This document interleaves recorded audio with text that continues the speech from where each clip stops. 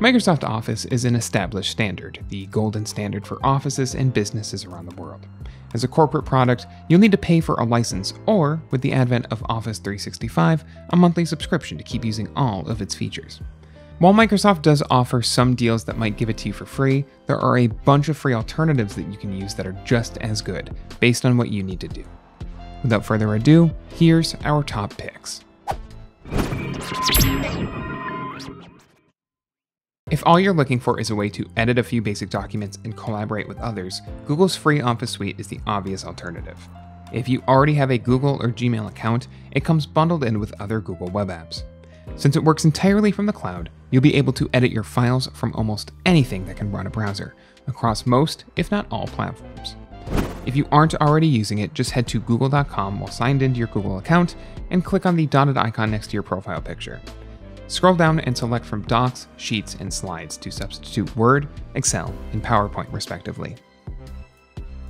While Google services work fairly well, they can seem a bit light on features from time to time, on top of the need to be constantly connected to the internet to access and edit most of your files.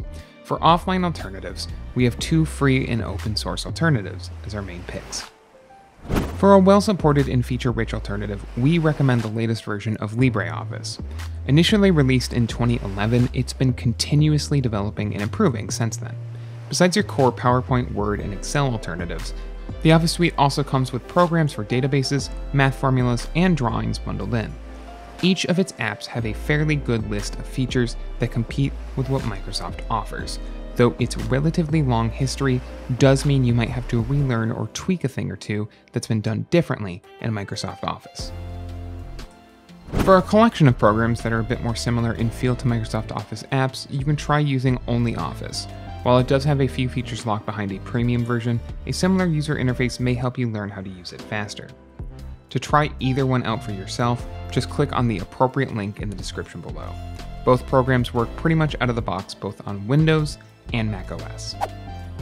If you like this guide, make sure you subscribe for all sorts of videos covering Microsoft Office and other technology. And don't forget to check out one of these videos we think you might enjoy.